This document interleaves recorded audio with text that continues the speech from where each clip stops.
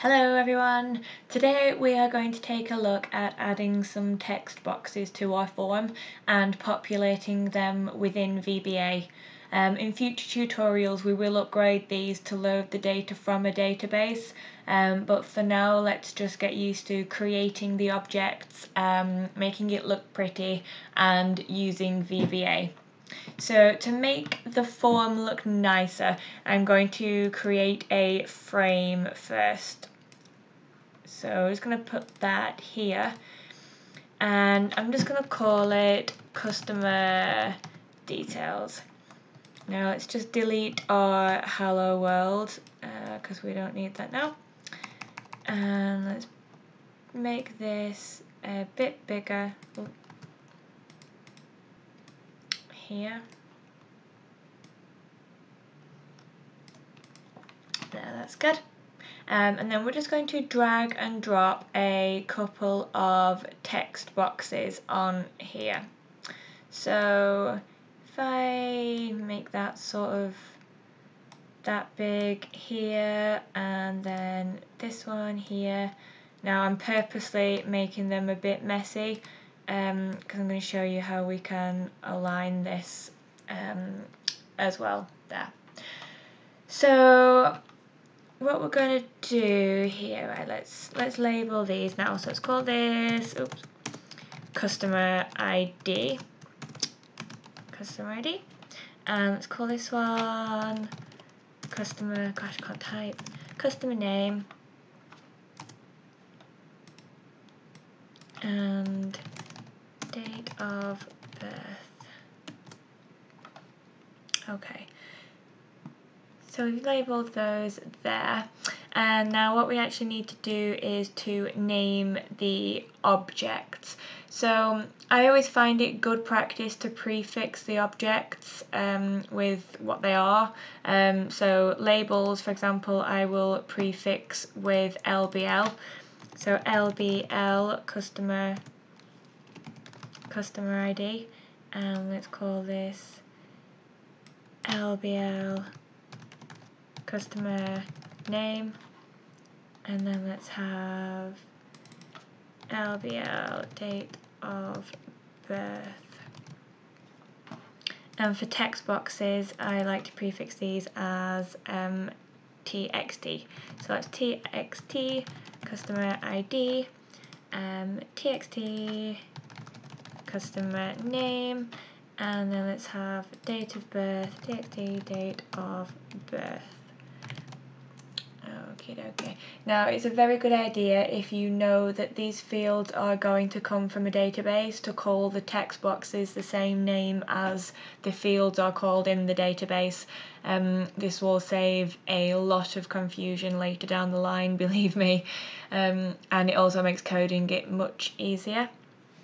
So now that we've done this, if we want to make them all the same size, we can do this with the arrange button. So what we want to do down here is, let's make them all the same height. Actually no, we'll make them the smallest. Oh gosh, made them the same size, haven't I? Let's undo that. Highlight them all again, and we'll make them the shortest and match them to the widest, and then let's align them to the left one.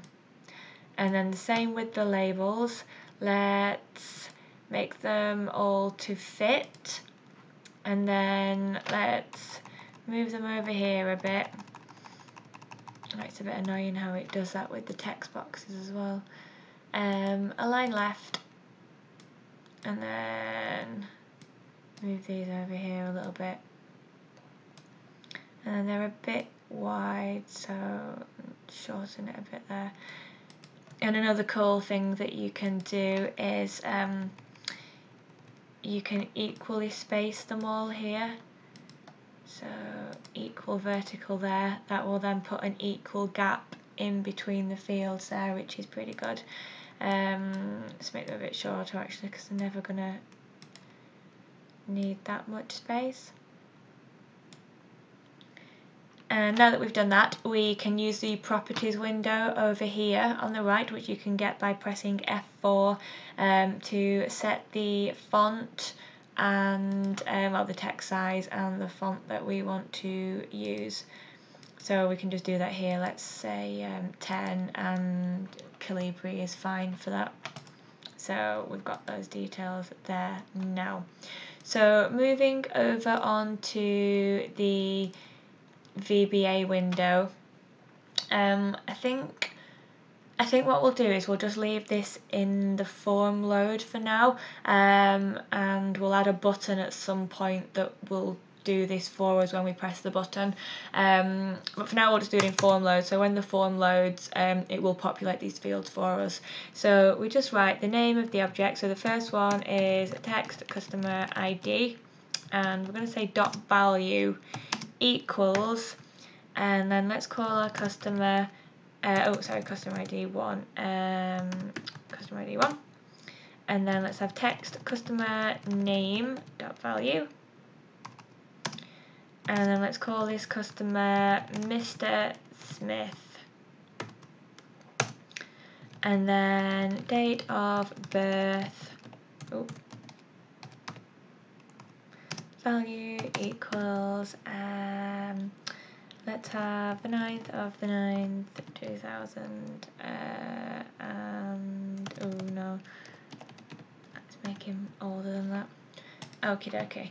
So that's got those details in there. Oh, I forgot to mention as well, we can also set the type of data that we're expecting to appear here.